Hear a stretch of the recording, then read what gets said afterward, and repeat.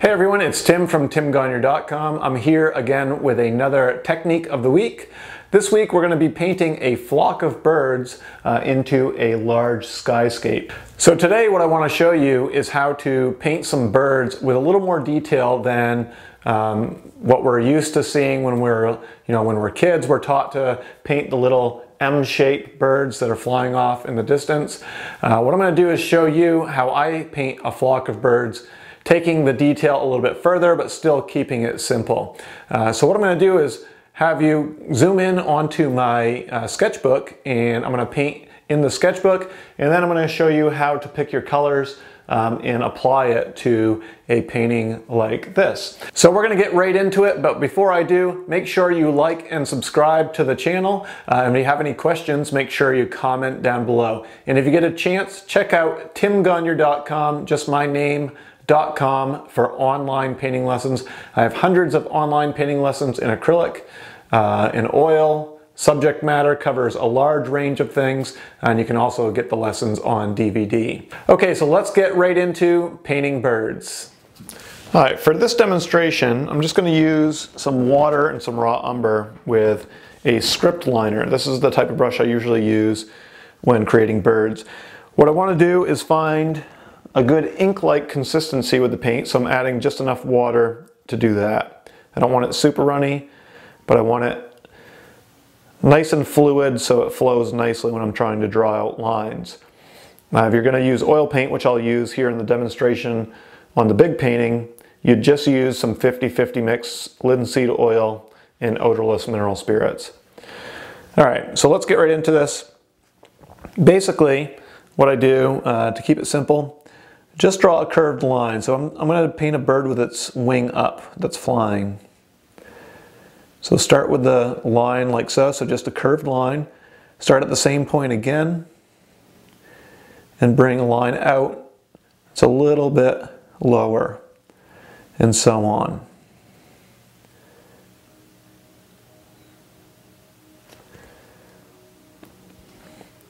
Okay, and then you can kind of touch it up a little bit. So extend the line. The next line is just a little bit shorter, just a little bit shorter, and so on. And then a little curve on the wing at the bottom. All right, and then what we do, same type of thing, we're going to start at that same starting point. And I have a little too much water on there. I'm going to curve this one up as well. And just show another little feather or two.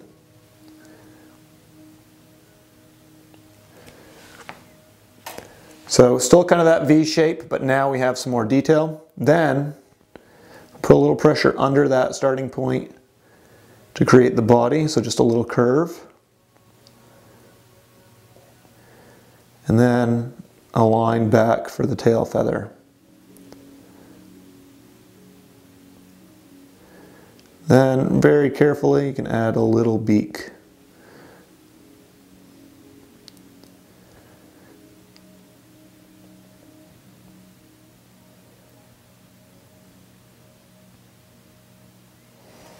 All right, so there's one bird. Now let's do one with the wing down. With the wing down, I start with the body. So just a little pressure on the liner brush to create a little volume. We're basically starting with the body. Then we'll pull the tail back. And we can add a little bit of the head.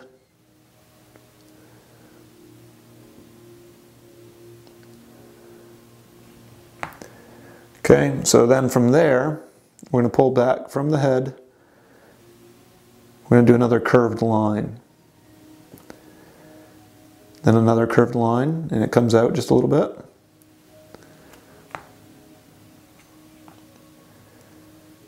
Another one, a little bit shorter, and then rounded as it goes into the body.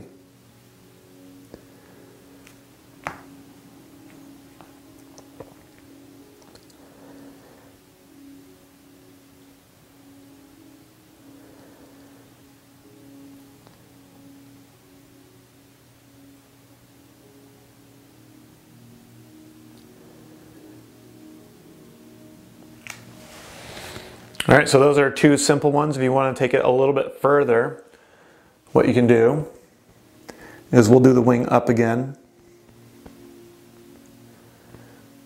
So I'm just going to go a little bit faster. You can put a little more pressure on the brush.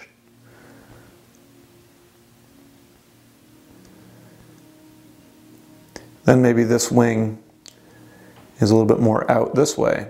So you don't see quite as much of the wing, just a couple little feathers.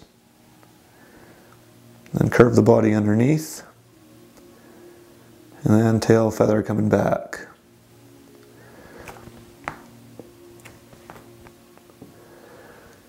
You can always go at the end and lengthen the wing if you need to.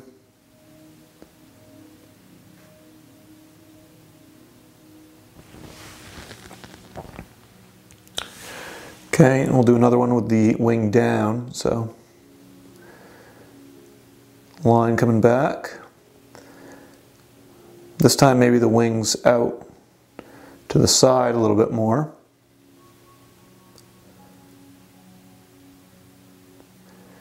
Maybe this wing's up, like so.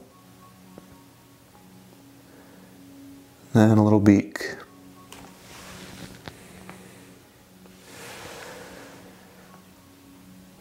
Okay, and I'll do one more.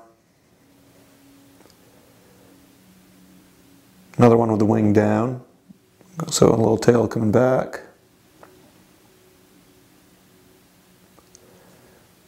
Just like the first one, but this time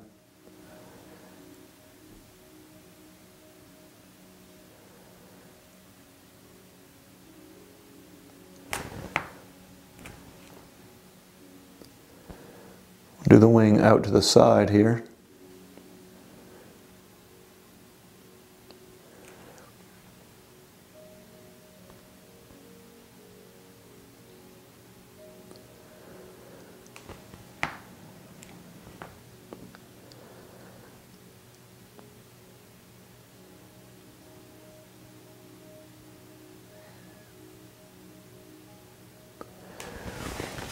All right, so now how do I incorporate that into a large painting like this? So one mistake I see sometimes when people are painting birds into a painting is that they just automatically paint them black or raw umber, something really dark and relatively flat. But what you want to do is make sure you're harmonizing the color with the painting. If you look at this painting here, very pink and purple, that's because I used alizarin crimson and ultramarine blue as the primary colors. And so what I want to do is I want to make a dark color, but I want to create something that fits in with this painting. So ignore this raw umber, that's what I used just for the demo a second ago, but I've got alizarin crimson and ultramarine blue. And what I'm going to do is make a color that I find that will fit into this painting, similar to, you know, some of these dark shadows in here. So they'll still look dark, but the color will look right within the painting. So basically what I'm doing is taking some of I'm using some fat medium, so linseed oil and odorless mineral spirits, a little bit more on the linseed side, and I'm thinning the paint down just like before into an ink-like consistency. And what I'll do is go a little bit more on the alizarin side. And I'm going to have you guys zoom in and I'm going to paint these birds in. All right, I decided that this value is probably a little bit too dark for this painting, so I'm going to add a little bit of white. And because I want these birds to look far away, I don't want them to compete with my dark shadows here, so you got to find the right value as well to make them look like they're further away. So you can see I added some white there. And what I'm going to do is just kind of pick a spot here. I'm going to go up here on this part of the painting, and I'm going to just do those same things I did on the notepad.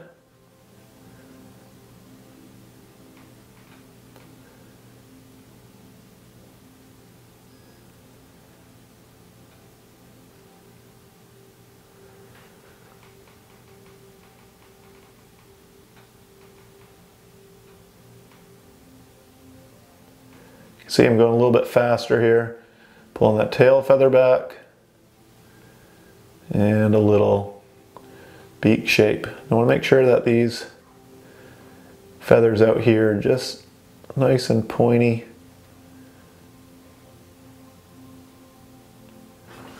All right, so there's bird number one.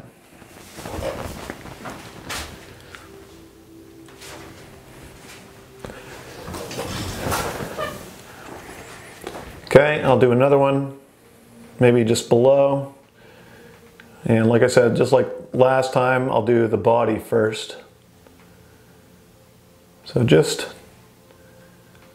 almost like a little bowling pin shape on its side.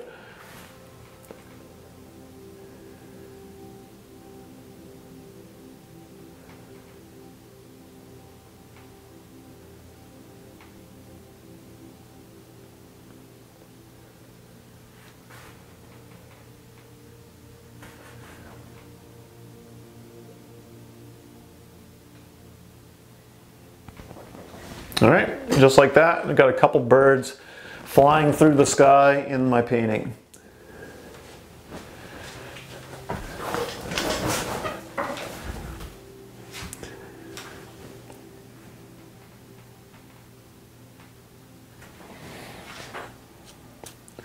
All right, I'll do another one down here, maybe with a different angle on the wing. So just drawing it a little bit lower. And probably don't see quite as many of those feathers. So just a couple.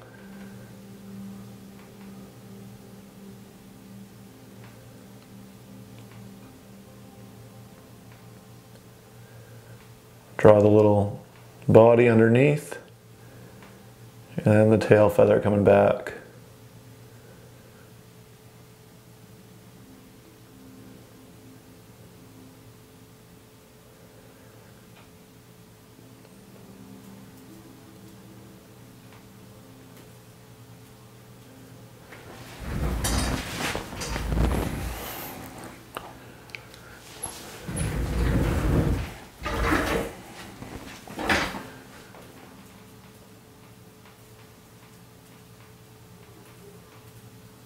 Then I'll do another one here.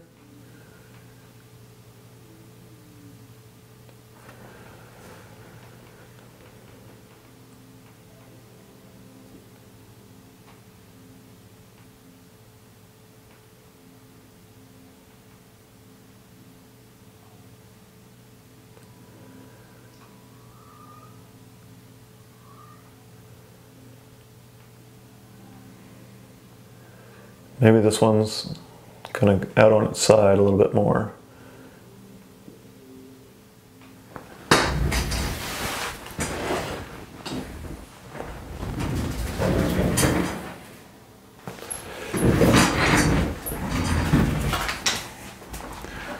All right, I'll do one more over here.